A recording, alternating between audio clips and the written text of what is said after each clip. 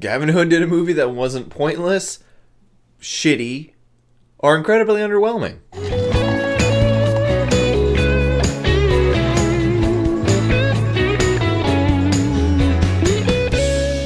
Hey guys, this is my review for Eye in the Sky. Now, I wanted to see this movie mainly because I actually didn't know that Gavin Hood was attached to it as a director.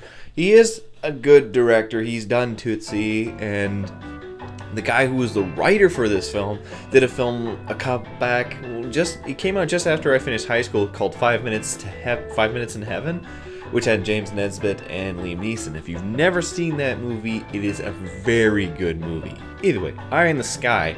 Now, it was about drone topics, again, and what was funny is it totally made me think of Good Kill, which, as of last year, was one of my most popular reviews, which is so weird, because, I don't know, that movie was so meh. Like, it had great ideas to it, but it didn't really pay off. This film is literally one tiny little section of what Good Kill was.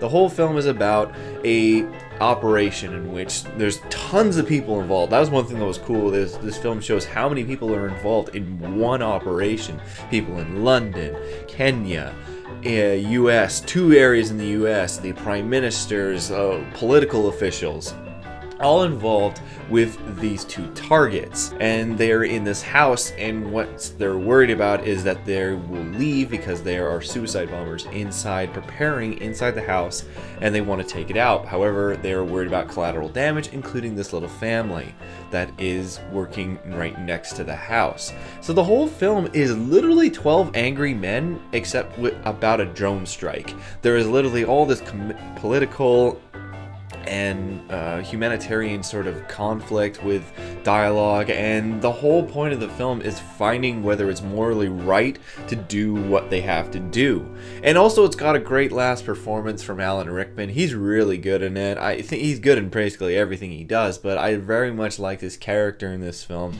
He has a very stoic, he's seen enough garbage to know what's going to happen. He really wants to just get this thing done.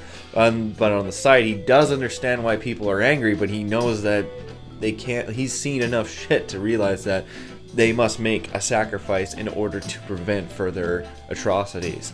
So, and then Helen Mirren, same thing. It's basically a conflict between militaristic ideals and political ideals, and just the idea of what is right and what is wrong. Because Aaron Paul is the operator of the drone, and he has to try and deal with the moral challenge of having to fire while there is this little girl that is in the vicinity.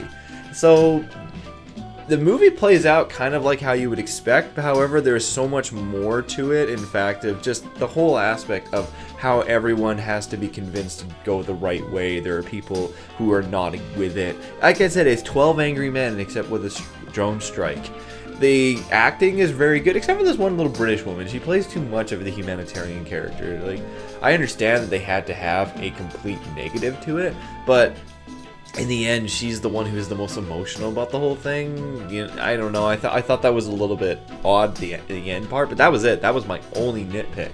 The rest of the film is very engaging. However, if you were to watch this a second time, you'd be bored because you basically know everything that's going to happen. But this film had a lot of big actors in it, not only Alan Rickman, Helen Mirren, Aaron Paul. Also got the guy who is in Captain Phillips. He's really good in this too. Otherwise, the film plays out basically like almost a TV movie or an episode of 24. That's the one thing that I kept on thinking, is like if 24 had been like this, I wouldn't have stopped watching it because it got so retarded after a while.